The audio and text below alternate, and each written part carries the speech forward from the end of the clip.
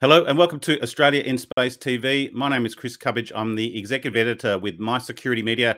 Today we're joined by Ryan Hartman, President and CEO with Worldview. They are taking spaceflight to the stratosphere, particularly for space tourism.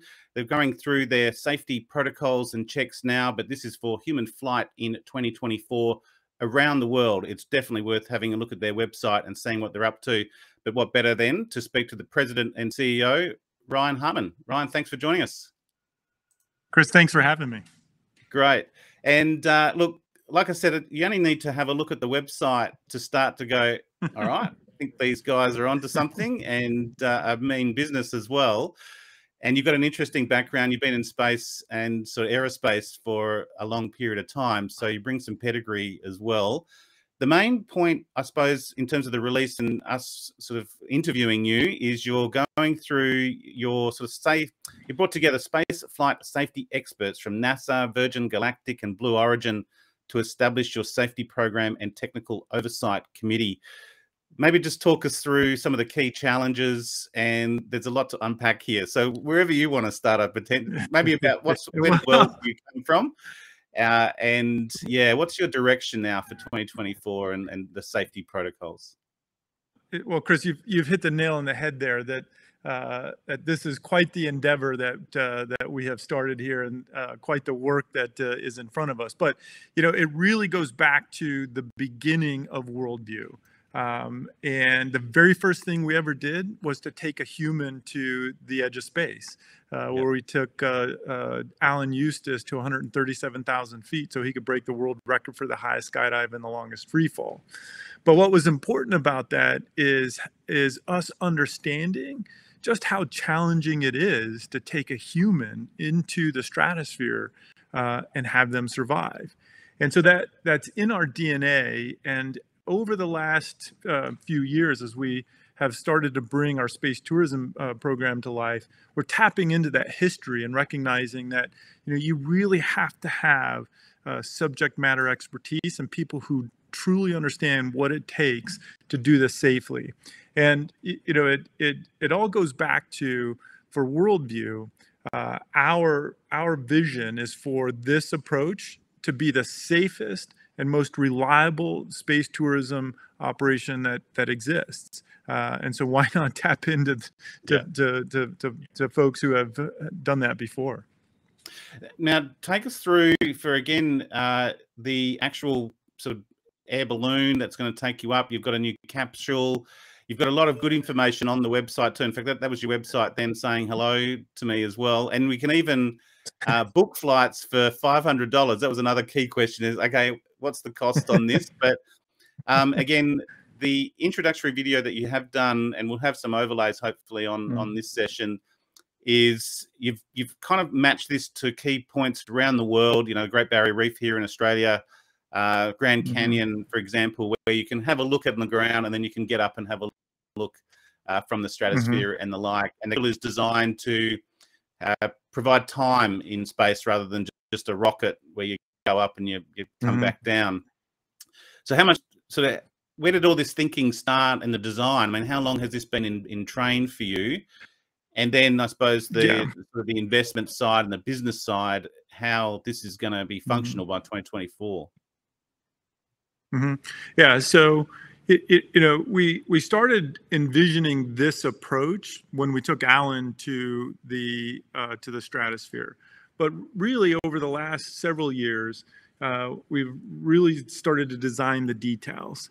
And you know, you pointed out that we're going to be operating in these 7 wonders of the world stratospheric edition. That's what we call it anyway. It's the Grand Canyon, the Great Barrier Reef, the Great Wall of China, Aurora Borealis in northern Norway, the Serengeti in eastern Africa, the Amazon jungle, and then the Great Wall of China. And so each of these places, you know, they're just wonderful places to vacation or visit, you know, without a trip to the stratosphere to see it from above. But you know, the reason we did that, when astronauts see something that they recognize, they have this peak experience. It's often referred to as the overview effect. And so when we started really thinking through the details of our space tourism offering, what we wanted to do was design it to be more than the flight, right? It had to be, something that was connected to someplace unique and majestic on the ground. So that's where the 7 Wonders of the World Stratospheric Edition came from. And then the capsule itself, this is something we've been envisioning for years. We did a previous version of it that was more of a tube design, something more akin to an aircraft fuselage. But we really wanted to evolve that design because the reality is, Chris, is we're in the business of delivering a view. Right? Yeah. And so we wanted to take the customer perspective into consideration and design a space capsule that optimizes the view. And so the capsule has magnificent windows, very large windows, 360-degree views, and really focused on making sure that customers can take it all in. How do you? I suppose there's a number of questions. Maybe let's talk through the key safety protocols for this. And I suppose one question is, how many flights would you anticipate a day? Like just in a sort of a 12-hour window of time, how many would you be doing? And then we'll go through the safety protocols. Yeah. So at any of our 7 spaceports, we'll be flying roughly 110 days per year.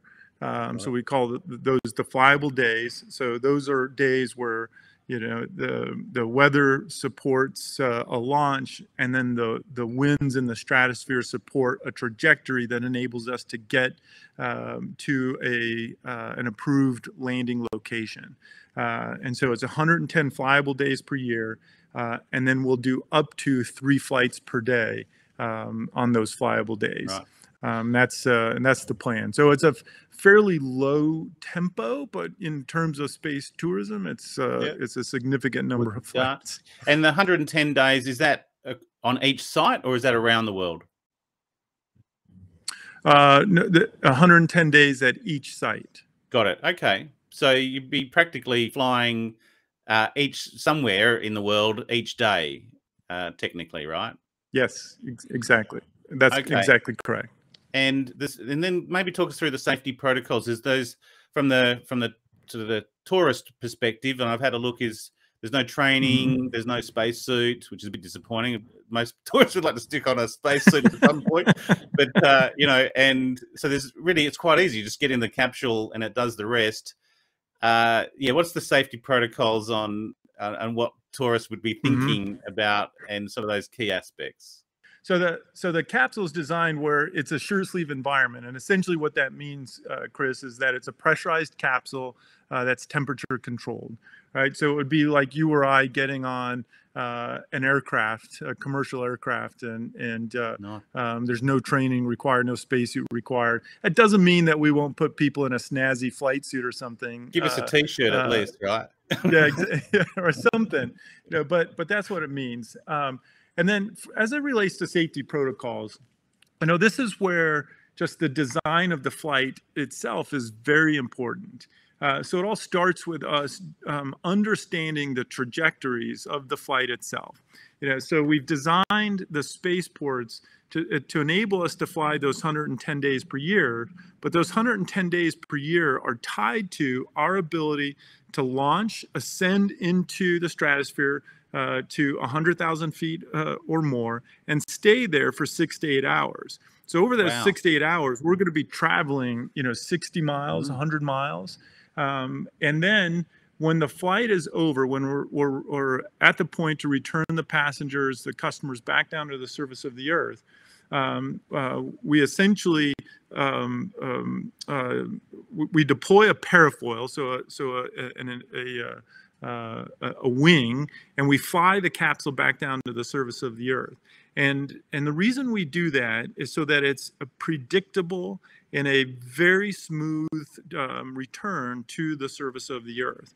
And so these trajectories enable us to fly to these specific locations. Now, you know, the safety protocols go much, much deeper than just the design of the flight, of course, Chris. So what we've done here at Worldview is we've decided to adopt many of the FAA, which would be akin to the CASA regulations around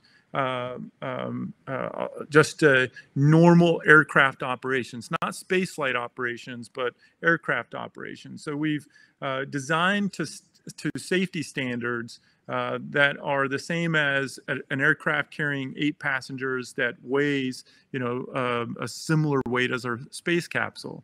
And so then in addition to that, we're adopting safety standards and regulations that would be levied against a commercial aircraft operator, somebody who's flying on a daily basis.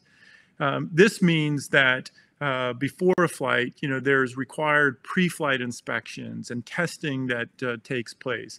It means that the operators are licensed and certified to fly our craft. And what has been a key priority for us here at Worldview is to make sure that we're operating just like an airline would operate, just like a commuter aircraft airline would operate, where it's, you know, a small number of passengers, but the same safety protocols as, you know, taking a significant number of passengers aboard an aircraft. Can I ask, have you made submissions to CASA here in Australia already? Are you seeking sort of that clearance, and then how maybe the Great Barrier Reef and the Queensland flights might work? Yep. So what we've started with in Australia is on our remote sensing side of the business. So this is uncrewed systems. You know, so we use the same technology to fly imagers and data collection devices. And so we've started with just the safety case and safety analysis with CASA in Australia on that side of the business.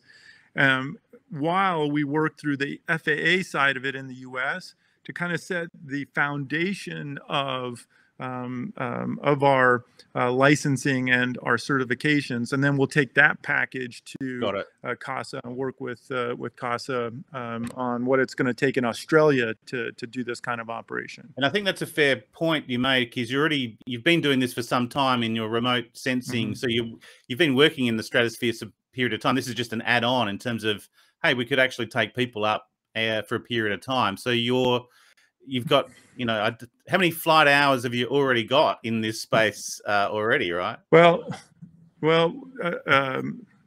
so flight hours a lot. I don't know. We don't track flight hours. We track number of flights, because the flights that we do with the remote sensing side, you know, our longest flight is 45 days long. And so there's significant, and we have a flight up right now. You can see maybe behind me here in our flight control, our mission control, you know, we have a flight that's been going for 14 days now. It'll go for another 2 to 3 weeks or so. And so, but we have 118 flights under our belt. So a significant number of flights that leads to a significant number of hours and days of experience. Now, you know, so all of that, you know, leads to us being able to understand how to operate these systems, but also it gives us the data to understand how might we change the design when you're taking people, humans, into the stratosphere, and that's something that we've really been studying with lots of intent over the last several years.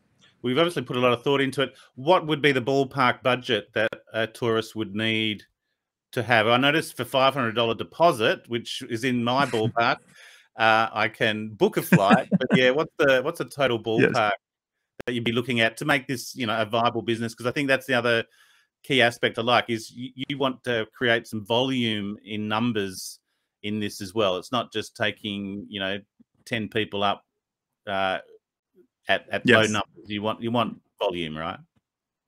tickets start at $50,000, Yeah. and they're secured, to your point, with a $500 deposit. Now, listen, we know that $50,000 is still a lot of money, but it's far more attainable than anything else, and that's our goal, is to make this as attainable as possible for people.